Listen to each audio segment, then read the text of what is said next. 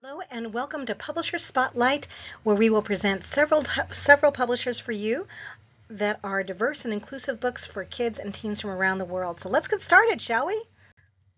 First of all, these are the publishers: Nosy Crow, Albatros, Nube Ocho, Pajama Press, Red Comet Press, and Diamond Book Distributors. So we'll be showcasing books from all these publishers in the next few minutes. Contact me, Ellen at publisherspotlight.com, and follow us at Pub Spotlight on all your favorite social media channels. First up, Diamond Book Distributors. So Diamond has long been one of the primary go-to sources for graphic novels in English around the world. And so it's only fitting that we start off with Shepherdess Warriors by Jonathan Garnier and Amélie Fléché, who is, they're both in France, and these are translated from the French for us here in the United States.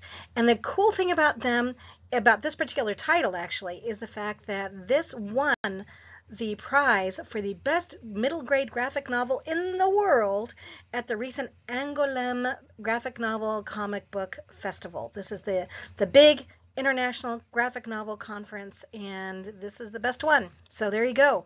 So what makes it so good? Well, this is based on Celtic mythology, which is always a win. And this has strong female protagonists. So in this case, we have a village where all the men went away to fight a war 10 years ago. And did they just sit around and wait for their men to come back? No, they didn't. When they were gone, they decided to form a band of shepherdess warriors to defend their village and also to do the things that the men had done in traditional times. So this follows the story of one girl who really wants to be a shepherdess warrior. It's kind of think Amazons, that's this kind of thing, but with a Celtic sort of flavor to it. And we follow her as she goes through the trials of becoming a shepherdess warrior and then some of her adventures as a shepherdess warrior herself. The art is beautiful, it's very engaging, and also just cool. So great stories, great female protagonists, lots of kids being active and changing the world and saving the world. Good stuff. So hooray from Molly. Next up, we have Chroma. Now, this may be the coolest cover you see today. This is by Lorenza De Felici, and this comes to us from Image Books. So this is a story of a world where color has been banished. It is viewed as dangerous. Does this sound anything like what's happening in the world where some ideas are being viewed as dangerous? I don't know. But everyone lives behind these walls in a completely colorless environment, and there is a strong tower where a monster is kept hidden and released every year. Now, there is a symbolic release of the monster, and then the monster is captured by a group of young men who, that's what they're raised to do, is to capture the monster and to defend their community. So this is happening. The monster is released. And then, I'm not going to tell you anymore, am I? So then the monster is released, and the men capture him. The young men capture it, and then as they're subduing this monster, one of the boys realizes that he sees a very, very blue eye, and inside the monster looks like it's a girl. So he is just haunted by this. So at nighttime, when everybody's asleep, he creeps up to the tower and works his way around the guard and finds the girl who is kept prisoner there. Her father is the lord of the land outside of their walls, and this is the way that they keep her hostage to keep things in check. So he decides to release her, as one does, and they have to defend themselves outside and against giant lizards and all sorts of adventures. But it's a beautiful story, coming of age, science fiction fantasy, and the art is just absolutely glorious. So check out Chroma. Next up from Diamond, we have Clementine. Now, if you haven't seen anything from Tilly Walden in the last few years, you just haven't been paying attention.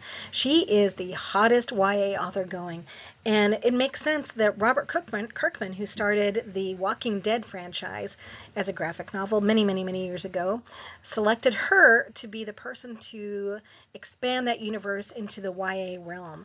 So Clementine came out a year ago. This is the second volume. Clementine is kind of licking her wounds from all the adventures in the first one, and she's found a safe haven where she is a kind protectress who saves her and helps nurture her back, and then she begins to wonder, is she really as kind as she seems? What else is going on here? So lots of things going on, but as I said, This is the only Robert Kirkman endorsed YA edition in the Walking Dead world. So we got zombies, we have strong female protagonists, and lots of adventure. So, Clementine. Next up, Ava's Demon, Book 1 Reborn. So, the second biggest webcomic Kickstarter in history, up to the point of this being published, is Ava's Demon. And this is by Michelle Foose. She is such an amazing world she's created here. So this is very much a high school story. And it's also a story of a girl who is haunted by this demon who can take over and make her do things she doesn't want to do. And it's just very uncomfortable for her. She doesn't like it. And here's the interesting part. This is a high school that is set in a space station, so it's in outer space. And it becomes clear that something's going to happen to the space station. So she and her demon and the boy she really likes and her best frenemy all escape, and it becomes a kind of a high school science fiction, romance, coming of age, you name it, it's all in here. And it's very, very cool. The art is beautiful, and it is going to keep you turning pages until the very end. So much angst, so much angst. But it also has a very nice spirit about it. So this is what, a lot of high schoolers seem to have hidden demons, don't they? So Ava's very shy, but the demon helps her not be so shy. So The Darkness We Brought Back. This is a group of high schoolers, and they very disparate from very different backgrounds, different kind of on the pecking order of high school, from very different levels of that pecking order. And they find this door and they go through it. Don't they know you should never go through the door? But they do. And do they find there? Here you can see one of them being bullied, all usual high school stuff. They go through the door, and this is what they bring back. So how are they going to save themselves and save the world? Well, that is just the mystery that's going to be revealed in The Darkness We Brought Back. So, gripping graphic novel. And look at these authors. I bet you know the name Rex Ogle, don't you? He wrote Free Lunch, which won so many awards a few years ago from Norton Young Readers. He's an amazing storyteller, and we're really excited that he's in the graphic novel world as well. So lastly, from Diamond, I have Tolkien Lighting Up the Darkness. So this is graphic nonfiction, and it is about Tolkien and his experiences during World War I, which is when it is believed that many of the ideas for Middle-earth were formed in the backdrop of that very bloody, very brutal war. And so what we see here is what happened in the war, what happened to him, as the ideas start to take shape of what Middle-earth might be like. And it's just amazing. It's just a deep dive into one of the world's favorite authors of really all time. So if you have any Lord of the Rings fans, this is one they're going to want. And the art is fantastic. So that is what I got from Diamond. Now, let's move on to Pajama Press, based in Canada, in Toronto, and they do books really from all over the world. So we love working with them, and they've won lots of major awards. I'm also very excited that they're bringing Friends back. So you may remember Mies van Hout's art. This is a story of the different stages of ship, all told with these incredibly engaging little monsters on these really vivid, bold illustrations by Mies van Hout. So, you meet somebody, you start to play with them. And then, somebody gets their feelings hurt and you ignore. Then what do? You have a fight about it because, you just fight with your new friends, right? And then somebody's going to cry.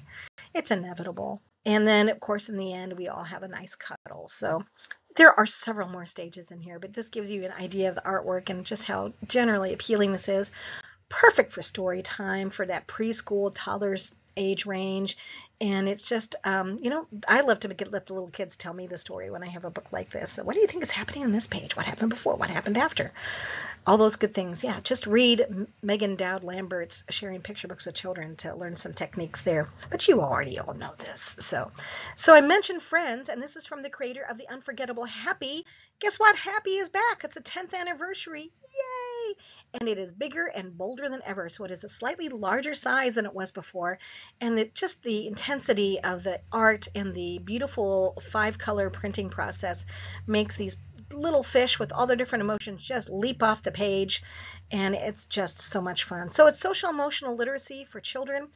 But I remember when this first came out 10 years ago that I would have a lot of high school teachers and librarians want to get this book because for neurodiverse kids who had trouble recognizing some of those emotions, this was a great way into those conversations and to recognizing those things. So that is Happy by Mies van Hout. Now, Bahram Rahman, you probably know that name. He wrote The Library Bus, which was on the Rise list, which took place in Afghanistan. He also wrote The Sky Blue Bench, which was a book that takes place in a refugee camp in Afghanistan and was a Schneider Family Honor book.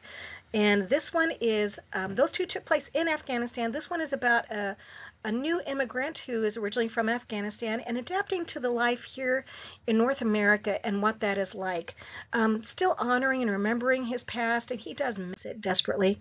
His grandmother helps him to kind of appreciate where he is and learn some of the traditions of where he is now and some of the foods and some of the ideas, one of which is if you see a bluebird, you can make a wish. So what we see here is a lovely intergenerational relationship. Obviously, blackberries don't taste like mulberries, as you can see, sticking out his tongue. And his memories, and then just making his peace with where he is and learning how to grow and be happy, be content where he is. So this is by Rahman, and then Gabrielle Grimard, who did Coco Magic last season, if you remember that book. She's just magical, did the illustrations for this one. So career books, can you ever have enough really good, solid career books? So See It, Dream It, Do It. This is by Colleen Nelson, who is a middle school teacher, and Kathy McIsaac, who is an established nonfiction author. And this looks at 25 people, very diverse people, who have found their dream jobs. So we're very excited about this, and what we have here are different things that people can do, and not only does it describe their dream jobs, but also has tips on how people can get those careers and also spin-off jobs. So here we go. You can see some of the different things. If you're a fitness trainer, you want to be a fitness trainer or coach, or maybe what you really want to be is a therapist. You want to be an occupational therapist or a physical education teacher. So many different things if you want to be a coach. And there's another one. And then here we have a forensic artist. That's a career that kids can have. And here's some different jobs: pathologists, detectives, art therapists. So lots of great ideas for kids. So perfect thing to do if you have kids who are trying to figure out their next thing. And everyone has that unit where you have to come up with what you want to be when you grow up. So this is a perfect resource for that. So The Umbrella House, this is from the author of the Undercover Book List. And it's about an intrepid girl who wants to save her building. It is threatened with demolition. She lives in the Lower East Side in New York City, and this is based on a true story that the author saw in the newspaper when she was living there many, many years ago. But there was a house that had an up and down brownstone that had all these umbrellas hung out the windows, and there were so many interesting stories of people who lived there and the artist collective who had made their home there. And the girl decides to be an activist and to get this place established as a true artist colony, and ends up saving the building. So it's an amazing story of student activism, a child making change in her community by seeing a need and filling it. And also, it's just a really cool story. So there you have it. Next up, Michelle Cutter-Usman, who always brings the magic. This is We the Sea Turtles, a collection of island stories. These are 9 stories from around the world. Michelle Cutter-Usman, you may remember, she's been honored by the Outstanding International Books Committee. She was originally born in Indonesia, now lives in Canada. And these stories look at island magic. And these are islands all over the world. And it's not just the ones you would think about, like Komodo Island is certainly there, but also Manhattan. Yeah, that's an island. Turtle Shell Island is in northern New South Wales, Australia, which is another place that Michelle lived for a while. So in every one of these stories, there is a magical sea turtle who makes an appearance, and there's an underlying theme of being aware of what is happening with the environment and being environmentally conscious. So just a beautiful story, and I don't think there are enough collections of short stories for kids. So I'm glad to see that Michelle is adding to that area because it's needed. Next up, from Albatros. This is a publisher based in the Czech Republic, or Czechia as it's being called these days. And they do a lot of nonfiction. They license books all over the world. They have a huge publishing program. And I'm so excited that they're available here in the United States now. So Shapescapes is a concept book, and it is so much fun. It takes things you would actually find in the real world and looks at them in terms of shapes. And there are lots of books about that, but not on this scale. So sometimes we'll see an orange as representative of a sphere, but how often do you see a roundabout as a representative of a circle in a book? This is the only one I know of like that. And it also has other things inside the circle that also are circles. So very, very cool. The rectangle one just makes me laugh because, you know, a bed is a rectangle, and then you can see all the things that are rectangular on there. We have the vehicles, we have the book, the magazine, the phone, you know, even the pillows are things that are rectangular. So lots of things to discover on every single page. And of course, you got to use a triangle, a pyramid for a triangle, just because, right? I think it's a law, maybe a law. I don't know. Do you think it is? So that is that one. Next up, this is a fiction story about Henry the snail. So Henry is a differently abled snail because he has no slime. And if you know anything about snails, you know that slime is how they're able to stick to the, you know, to perpendicular surfaces. So poor Henry is not able to do those things, but you know, he's not poor Henry because he figures out other things that he can do, and that is okay. So yeah, he can't climb this little beanstalk, but he can also do things like flip himself places.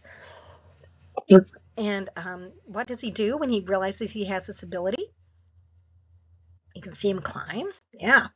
As he starts a circus, as one does. And, you know, a snail circus is really quite the thing for the buggy, creepy, crawly world. And everybody turns up to go see what is happening at the bug circus. So there you have it. So cool. So this is Henry the Snail, and it is a model for creativity and resilience. And the art is just beautiful, as you can see. Now, this next story is actually true. So Tibbles is a cat that did live in the 19th century, and he was taken with his owner to this little island off the coast of New Zealand, St. Stephen's Island. And while he was there, he discovered this amazing wingless, flightless, you know, bird, and it couldn't really defend itself, and Tibbles ate very well for like in a year. And by the end of that year, the St. Stephen's wren was extinct. So this is a true story, and it is told in a somewhat lighthearted manner, but at the same time makes you think about the impact that we can have. One little cat can actually wipe out entire species. So if that can happen, what other things can happen when more people don't pay attention to what their impact is on the world around them? It just shows you in this really amazing, interesting way about how we impact the environments in which we live and what people did when that happened and what they did not do. So very interesting stuff. How not to kill your plant. So this is a story. This is basically a nonfiction book on how to take care of your plants, and it has so much information in here. Lots of different points of entry for reluctant readers, but any kid who really wants to make things grow is going to find so much to learn from here. And frankly, I learned a lot from this book. So I do not have a green thumb, and it isn't any greener right now, but it maybe not quite be as brown as it was before. So these are all the things you need when you're trying to have an indoor garden, and some of the different plants you could have and what the care of them is like, the care and feeding, when you need to prune them, how you can get more plants from them, you can make them propagate, and so much information. So basics of plant care, it's an encyclopedia of houseplants, and so much more. Also from Albatros, we have Famous Finds and Finders. There are lots of books that look at the wonders of the natural world, of the ancient world, but there aren't that many that really talk about the archaeologists and paleontologists and such who discover them. So that's what this book does, and it looks at 40 different things from around the world, how they were discovered, and then goes into much more information about the person who did it, who found them, and what they found, and how they found it. Fascinating stuff. So much to discover here, and I think that everybody will really learn from this book. I know I did. So it's organized in 5 sections: people and animals, towns and cities, works of art, under the sea, and under the ground. So there you have famous finds and finders searching for the past. Next up, means of transport that almost changed the world. So we often hear about the things that actually happened, the inventions that worked, but what about the ones that didn't work? What you see here is a collection of vehicular invention that didn't quite get off the ground or go forward or any of those things. And it is filled with so many fascinating ideas that maybe we can learn from today. And it just shows the ingenuity of people, and it's okay not to succeed every time, because if you fail at one thing, you may learn something that you can apply to another time and then succeed. But it's okay to fail. I mean, I can't even look at this one without actually getting a little bit dizzy. Kind of tough, but it's fascinating, isn't it? So yes, and this is the coolest one, I think, in the whole book.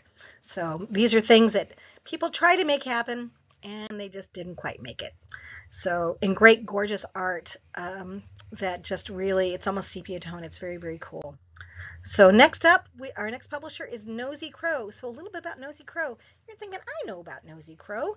They're distributed by Candlewick, aren't they? And you're right, they were until 2019, which is when they stopped being distributed by Candlewick. Candlewick still has all of their books from before that time, but they are relaunching here in the United States this month with a whole new list, and they're now being distributed elsewhere. So you can get them easily, and Nosy Crow always does amazing stuff.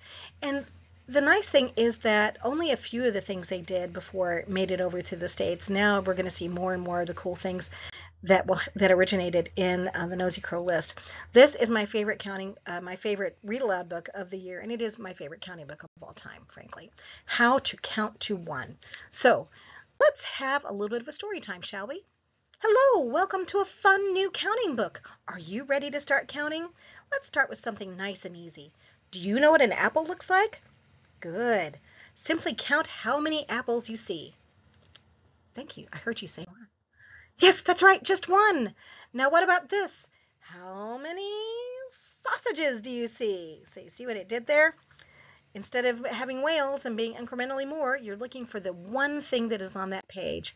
So bravo, you're really getting the hang of counting to one, but it's going to get more difficult now. How many flies are in the soup? So you get the idea. So much fun. It can be enjoyed on multiple levels, and I cannot wait to share this at story time. So we see more objects and everything, but you're always looking for the one object. And then by the end, you get the prize. And there are 100 different objects to count in the end that are all the different things that were included on all those different pages. So much fun, so many different ways to enjoy, and that is How to Count to One. So this is a book that bears up to several rereadings, and it includes a Stories Aloud audio, which is something I really want to tell you about, because this is a QR code in the back of the book, and there is a fully produced audiobook for each one of their narratives. They were at my computer, narrative books. Hope everyone did not get dizzy with that. And next up, I'm Going to Be a Princess, a story about inspirational Black women and girls. So this, yes, we always celebrate Black women in history during Black History Month. We look at it during Women's History Month, but you know what? It doesn't have to be just that time of year, right? So here we go. This is a little girl who wants to be like Annie Easley, who we learned about in Hidden Figures. She was just an early computer programmer, and she helped make it possible for us to get to the moon. She learns about Princess Amina, who was a warrior princess from Africa, the Zazu Kingdom in West Africa from 500 years ago. I'd never heard of her before. It's amazing information. But this is something that would work really well for a read-aloud situation, but also presents really good, solid nonfiction. So that is I'm Going to Be a Princess, a story about inspirational Black women and girls by Stephanie Taylor, illustrated by Jade Orlando. So it's a book that is worthy of the tiara, I think. So yes, let's be a princess. Next up, who enjoys a funny poem? I know I do. And this is an anthology of 365 poems that can be read each day of the year. You don't have to read them that way, but why wouldn't you? I know a lot of schools will start the day with a poem. You could start it with a class. You can use it as a thing, a palate cleanser between subjects. But I think that wouldn't it be fun to do story time? Start with a poem every time you do story time for certain age ranges. It could be a great way to really get across the beauty and the fun of poetry, because poetry can be so much fun. And this has creators that you would know, John Agard, Ogden Nash, Langston Hughes, Linda Sue Park. So some amazing people. And, this is one I think you might enjoy. Don't go into the library. The library is dangerous. Don't go in. If you do, you know what will happen. It's like a pet store or a bakery. Every single time you come out of there holding something in your arms. Those novels with their big eyes and those no-nonsense all-muscle greyhounds and Dobermans, all nonfiction and business, cuddly when they're young, but then the first page is turned. The donut scent of it all, knowledge. The aroma of coffee being made, in all those books something for everyone, the deli offerings of civilization itself. The library is the book of books. It's concrete and wood and glass covers, keeping within them the very big, very long story of everything. The library is dangerous, full of answers. If you go inside, you may not come out the same person who went in. And that's by Albatros.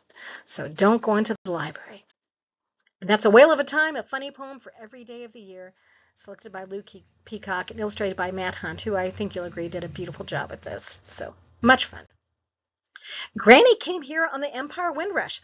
I've never heard this story before. This month is the 75th anniversary of the Windrush arriving in the UK, and this is one of the largest migrations in the history of the UK, and it was people coming from the West Indies, and many of them came on this ship. So this story is told in the framework of a little girl who's given an assignment to come as a person in history for school. And she feels like all the good ones have been taken. So she's talking to her granny about it, and she makes some suggestions. And, that's okay, but somebody already has that person. And then Granny starts telling her about her own story, about how she came over when she was a young woman and what she brought with her. And it wasn't very much, but she was able to make so much from that. And so then when she has to decide who she's going to be for the pageant, well, she comes as her grandmother. So it's a beautiful intergenerational story about honoring your ancestors and their experiences and telling their story for a new generation, which is a beautiful thing. So this author is an MBE. She's won so many different awards, and I love this illustrator. She's fairly new, and her name is Camille Sucre, and it's just gorgeous art that I think she's going to have on her way to a very nice career. Next up, we have transported. I promised you more transportation things, right? So 50 vehicles that actually did change the world. These are not the ones that almost did, but these ones actually did. And let's learn more about them, shall we? So here is the table of contents with all the information about the ones we're going to see. And gorgeous illustrations, really interesting. Perfect for those kids who grew up wanting all the different truck books, all the different vehicle books, all the construction books. And here they can learn the next level of information. So how wagons came to be, the Seaborne battering ram, it's so darn cool. So many amazing things. And I know that there are certain kids that are just going to think this is the best book ever. And then we have a history of the world in 25 cities. So these are the different cities, and it starts with Jericho and ends with Tokyo. And you learn about the history of those cities through maps. So it is a map of how that city would have looked at a certain time, and then what are the different ways that people, how did they live? What do they live in? How did they get food and water? How did they defend themselves? All this information is provided on each one of these really detailed spreads that is also really beautiful to look at. So lots of great information. Yeah. So by Tracy Turney, Andrew Donkin, illustrated by Libby Vanderpolik. So we're very Plogue. Yes. Gorgeous guide to 25 cities, and here you can see some of the cities included: Jericho, Memphis, Athens, Yunjong, Rome, Constantinople, Baghdad, etc., New York City, Berlin, San Francisco, and Tokyo.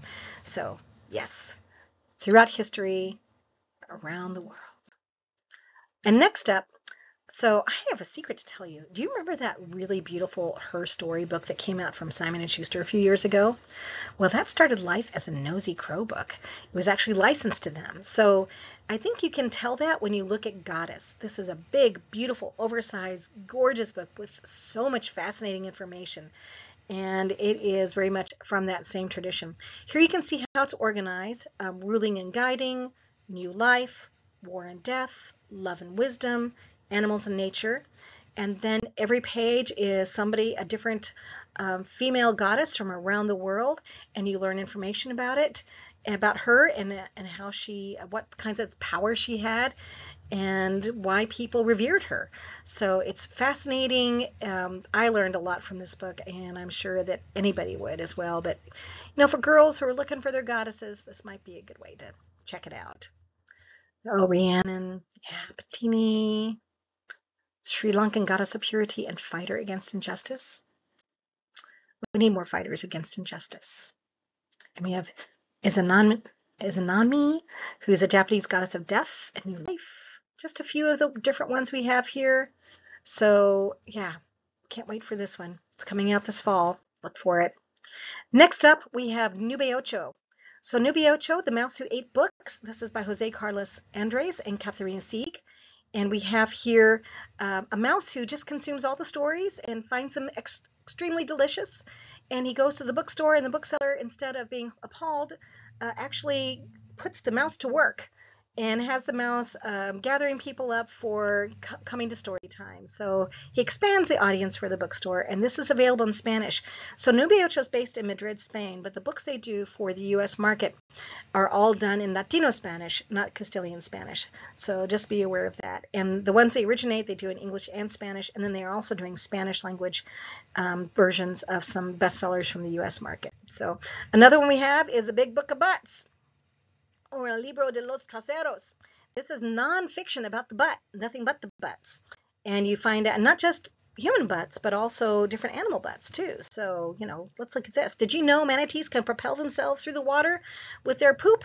It's true. So locomotive butts, dangerous butts, motorized butts, and also different ways people express themselves with their butts. The Big Book of Butts, so much information, science, language, art. There's a lot you can learn from looking at butts. And next up, we have a new graphic novel series available in both English and Spanish about Olivia Wolfe, who lives in Monstrosity, and she and her other supernatural friends, her vampires, and she's a werewolf, and all these little monsters. They go to school. Here you see them introduced. And they solve mysteries. In this case, their teacher goes missing, and the only clue is a moldy sandwich. So they have to find out what happens with him. And, it would have been okay except for those darn kids. And I love the fact that this is available both English and Spanish. There are not enough graphic novels available in Spanish, but they're very fun. They're great for the kids who just love those over-the-top adventures, a thrill on every page. It's also safe, spooky. It's not going to really scare them, but it does have a little, frisson in there of something scary happening. And then we have the giants. So yes, this is coming soon, and I think that kids will love it. Next up, I promised some things that are available in Spanish that were not beforehand, and this is Big Love in Spanish. So there you go. And this is diverse families, starting from very small family up to the whole world. So yay, Big Love. Then we have Deseo, which is, When a Family is Wishing for a New Baby by Matthew Cordell, is now available in Spanish, which is great. A new Chris Houghton book, Mama Pingüina, es la mejor. So perfect for this week since we just had Mother's Day. And they have a lot of the Chris Houghton books. They also did We Have a Plan, which in Spanish is Tenemos un plan. Very fun. And then I'm thrilled that they have the Elise Gravel El Rosa, El Azul y Tú. So this is a book about gender identity and gender equality, and done in this gorgeous graphic nonfiction format that she does so well. And I think it's it's really useful to have. So lastly, I have to show you Red Comet Press. So Red Comet Press is out of Brooklyn, and they do books from all over the world. This one originated in France, translated by Angus Killick. The Great Grrr. This will be a great one for story time. And so we have here the Monster Delivery Service, and he's got this little pink package to deliver. He rings the doorbell, so hopeful, and she doesn't come, and she still doesn't come, and he gets increasingly frustrated and angry, and before you know it, he's completely destroyed the door. It's reduced to smithereens, and she comes up and, oh, it's a present for my grandchildren for my 99th birthday. It just takes her a while to get to the door. So this is a story ultimately about family and friendship and frustration and ultimately forgiveness. So very, very fun. And that is a great Grrr. Next up, it's really cold outside. This is a really bird story. This is the fifth in the series of easy reader chapter books that are told in a graphic novel format. And really bird, has big emotions, big, big feelings, and has trouble just dealing with the things he wants, because when he wants them now. He wants them the way he wants them. So everybody else is playing outside in the snow, and he is just cold and a little bit miserable. And eventually he learns how to get along outside. So his friends are very kind and understand. So there are lots in this series. And what I really love is that is that we have 4 so far, and the kids just really love these books. I handed one of these to a kid not too long ago, and my husband was next to me, and the kid just picked it up and hugged it to him and walked away beaming, and my husband said, "That's really your favorite thing, isn't it?" And I said, "Yeah, it is. Sorry, honey. Yeah, I love you too, but that's my favorite thing." So this is the Really Bird series from Harriet Seifert, who has written 500 some odd books for kids. So yeah, she knows what she's doing. Next up, The Rescues Finding Home by Tommy Greenwald, Charlie Greenwald. They've written several easy chapter books and chapter books for kids. The illustrations are by Shiho Pate, who I think did just a beautiful job with these. These are about 2 rescue dogs. So if you have a reading to shelter dog program at your library, what a perfect book to share with them. And these 2 dogs meet in the shelter and they become friends there. And then guess what? They get adopted together and they go to the same family and they get to be friends there. So it's a book about new experiences and making friends and just, enjoying each other, enjoying your life together. So this is The Rescues Finding Home. Beautiful. Next up, Gustav and Henry. This is a series, the second in the series. The first one was Space Time Cake, and this is Tiny Ant Island. So for kids who love Narwhal and Jelly and Dogman and those kinds of books, this is perfect for them. These are a puppy and a pig who have lots of great adventures together. They are big, big friends, and they go on these wild, wacky things that are just kind of stretch your imagination, but also are just so much funny. And I love this kind of art that has the pop of color in there and just makes it even more fun to encounter. Fun fact, in Space Time Cake, there's a librarian. So it's a fun way to share a life for sure. So perfect for those kids who think that they don't like to read. But you know what? They will love this one. So there you have it. And lastly, from Red Comet, I'm thrilled to share with you 101 Ways to Read a Book. This is by Timothée de Fombelle, illustrated by Benjamin Shaw. And this is one that is not just for kids, it's for all ages. ALA has already started working on a poster featuring the art from this book, and I think you'll see why. These are all the different ways, all the different positions you can read a book in. So the classic is surprisingly rare. The innovator upends the norm. The romantic can weather any storm. So this is very entertaining and just fun to share. And I think again could be something that could be shared each day. A different illustration, a different image. So much fun. So yeah, the specialist digs in. Look at that. You know that kid who comes up to the circulation desk with a huge stack of books all on one specific topic. And this is 101 Ways to Read a Book. So perfect for book lovers everywhere. And I bet we have a few here. So please contact me, Ellen at publisherspotlight.com. Follow us at Pub Spotlight. And these are just a few of the publishers we work with. Who else do we work with? Well, this is who we work with. So if you follow us on those things, you're going to see books from all these different publishers. And we have people here from, as I said, Spain and Czech Republic, but also Ireland, New Zealand, Australia.